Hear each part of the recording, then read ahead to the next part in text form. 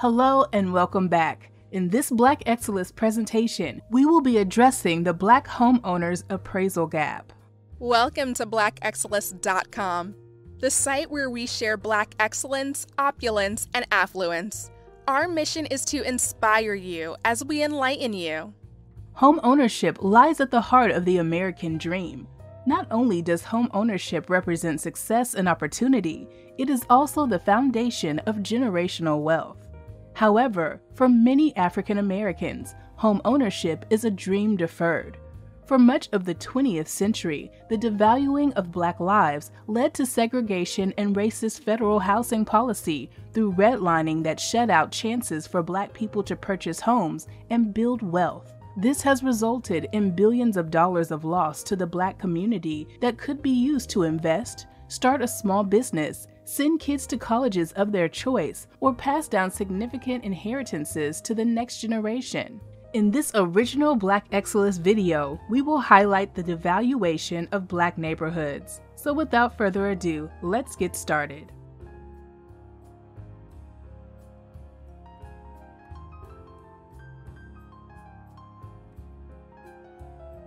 New research shows that 50 years after laws were put in place to stop the use of race in real estate appraisals, homes in neighborhoods of color are still being undervalued. But it's not just a neighborhood thing. Black homeowners in white neighborhoods are getting the short end of the stick as well.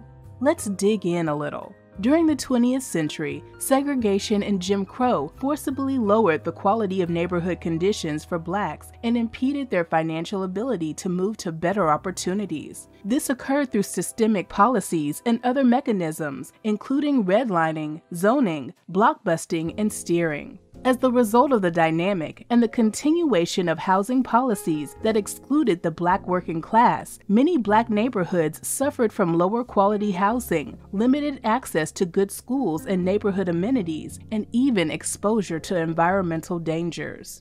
Also, it should be no secret that the implicit associations that white appraisers harbor in their subconscious spurs feelings and attitudes about property values based on characteristics such as race and ethnicity. These attributes and stereotypes have played out in the real estate industry through the undervaluing of Black assets, in particular Black homes.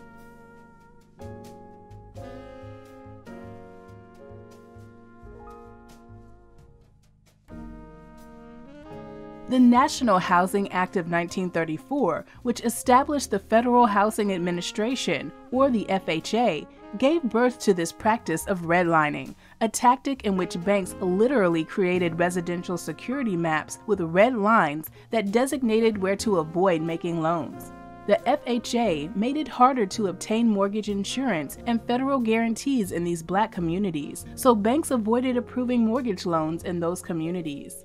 Furthermore, white policymakers believed that newly integrated neighborhoods would decline dramatically in value and ensured that African Americans were denied mortgage subsidies and insurance for any homes in those areas as well. The abhorrent practice of redlining was carried out so well that less than only 2% of homes insured by the FHA nationally between 1946 and 1959 were available to people of color. Even though the FHA-driven redlining became illegal after the passage of the Civil Rights Act in 1968, the legacy of redlining has forever depressed the appraised value of land and properties in predominantly Black neighborhoods. And although the laws have changed, not much is different almost 100 years later when Black homeowners are asking for a fair and equitable appraisal of their homes.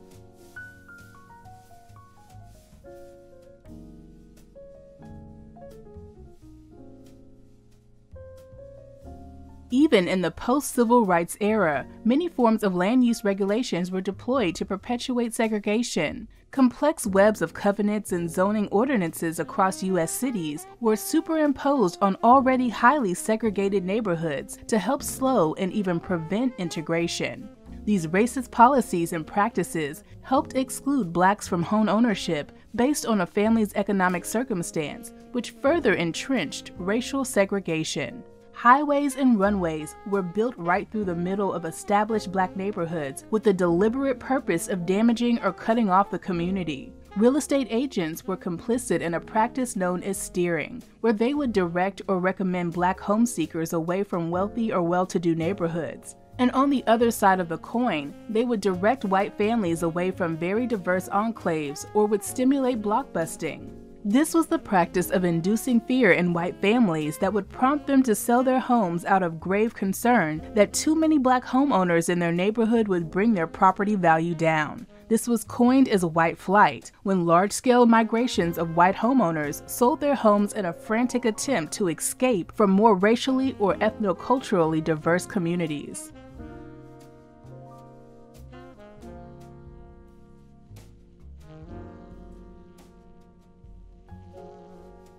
Racial bias has also led to gaps in amenities between Black and white neighborhoods. For instance, areas with a high share of Black residents are likely to have less access to green space and parks than white neighborhoods, or schools in minority neighborhoods are much more likely to be underfunded than those in white neighborhoods.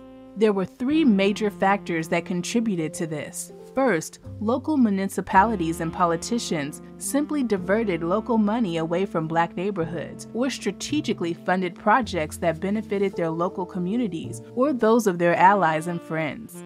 Secondly, local governments fund public schools, libraries, parks, sports centers, infrastructure, and transportation projects through the use of property taxes. And since property taxes are determined by the home values in a particular zone or neighborhood, systematically, the white communities with higher home values would be the biggest benefactors of better funded public services and desirable neighborhood attributes.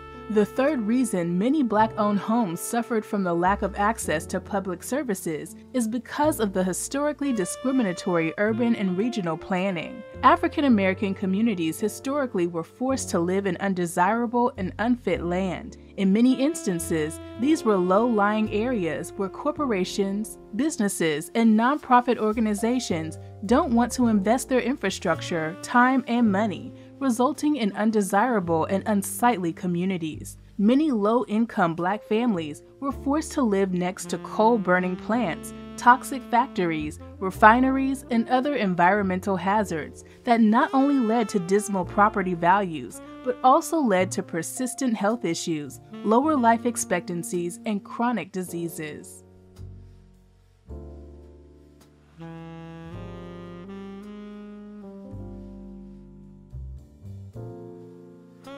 The quality of housing in majority Black neighborhoods differs from less Black neighborhoods in terms of age, size, and structure. The median home in majority Black neighborhoods is 12 years older than homes in neighborhoods where Blacks are less than 1% of the population. These older homes are also smaller, by nearly half a room, and are much less likely to be detached single-family homes. Not only is the housing stock of lower quality, but so is the surrounding neighborhoods in several important dimensions.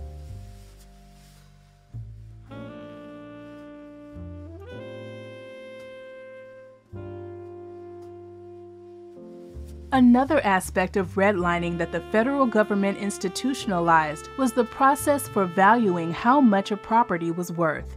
This process used neighborhood racial and socioeconomic composition to determine home values, and of course, homes in white communities were deemed more valuable than identical dwellings in Black neighborhoods. Racism is baked into this system. Legislative action in the late 1960s and 1970s prohibited the practice of redlining, but the law allowed appraisers to use past sale prices to determine home values. In real estate speak, this is known as pooling comparables, or comps. Real estate professionals and appraisers pool comps by looking for at least 3 comparable homes that are in close proximity with, let's say, the same square footage, number of floors, and number of bedrooms. They will use the recent sale prices of these 3 homes to put a value on the subject house. But as you can see or may have experienced firsthand, it's not an exact science, and there is a bit of subjectivity and bias that can creep in when one is relying on factors other than the property itself to influence the appraisal. These contemporary appraisal practices are the reason for the large disparity. The process of pooling comps should be done away with since it gives way too much latitude to individual appraisers' racialized assumptions about Black neighborhoods.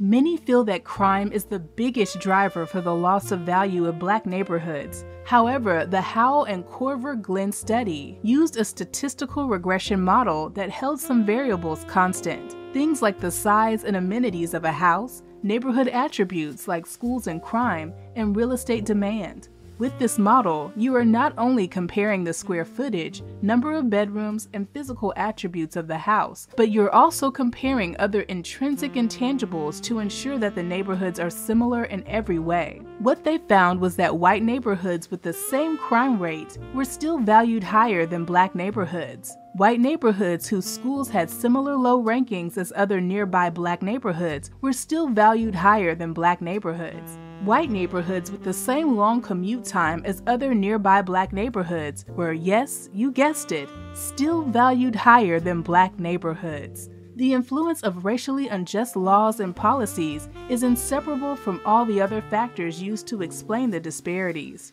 In short, no matter how you slice it, there are stark racial inequalities in appraisal values, inequalities that have only gotten worse over time.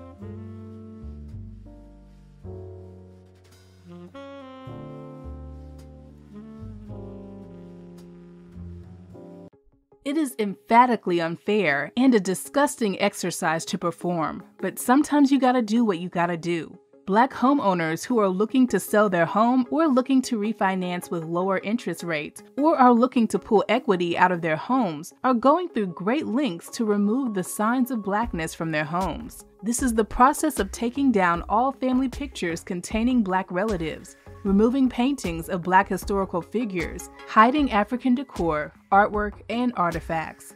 And it may seem kind of extreme, but couples have asked their white friends or white spouse to actually go through the process of showing the appraiser around. Black sellers are suffering from the Black tax, and we're not highlighting the situation where you have a home in a Black neighborhood compared to the same home in the white neighborhood. We are talking about the exact same neighborhood. Even in the same subdivision, some Black sellers are accruing less value in their homes than their white neighbors would, simply because they are Black. It's very sad. Be wary of appraisers who carry the same attitudes, beliefs, and prejudices of a system that's designed to suppress our wealth and prosperity. If you're not strategic, they will choke out the equity in your homes in the form of low home appraisals.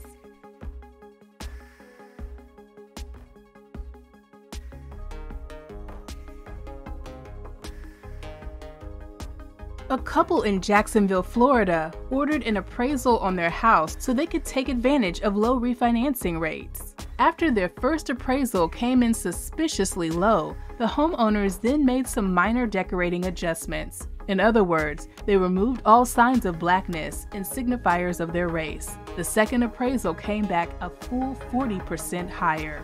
The Curtis family of Marin City, California also felt that they were lowballed in what they believed was a racially biased appraisal.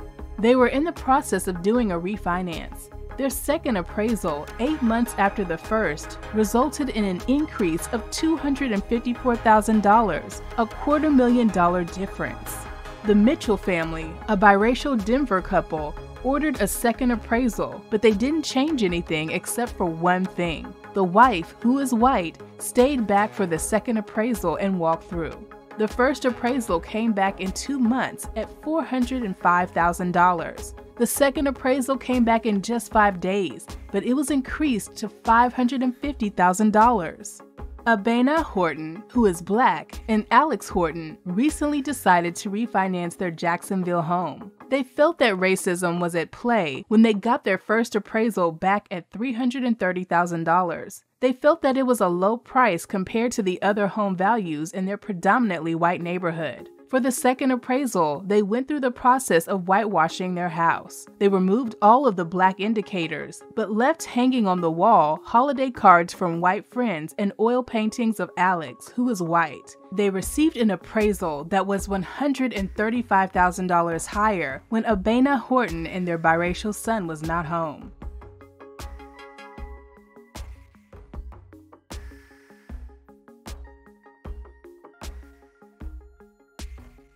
The devaluation of majority black neighborhoods is penalizing black homeowners in the tune of billions of dollars in cumulative losses. The amount of money that majority black communities are losing in the housing market and real estate is staggering. We believe that it's the enduring and detrimental effects of more than 400 years of slavery, Jim Crow racism, as well as the de jure and de facto segregation here in the United States.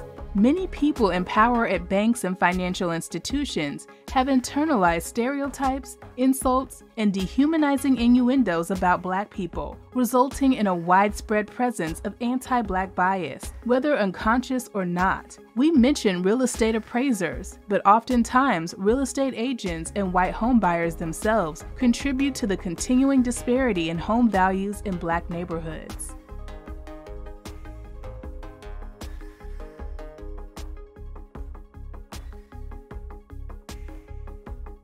If you feel that your home is being undervalued due to racist tactics, you can file a complaint with either the Department of Housing and Urban Development, HUD, the Office of Fair Housing and Equal Opportunity, or your local housing authority. If you feel that your realtor is limiting your home searching due to discriminatory reasons, you can file a complaint with the National Association of Realtors. Also, when comparing your appraisal, you can also do your own due diligence. Double-check your property with Realtor.com and Zillow to see that any upgrades you've made to your property, like a kitchen renovation, are highlighted in your home's profile. Unfortunately, the burden is on you to verify and challenge the appraisals if you think that you are being lowballed. And if you feel that you are the victim of unfair and biased estimations, stand up for yourself and order a second or third one.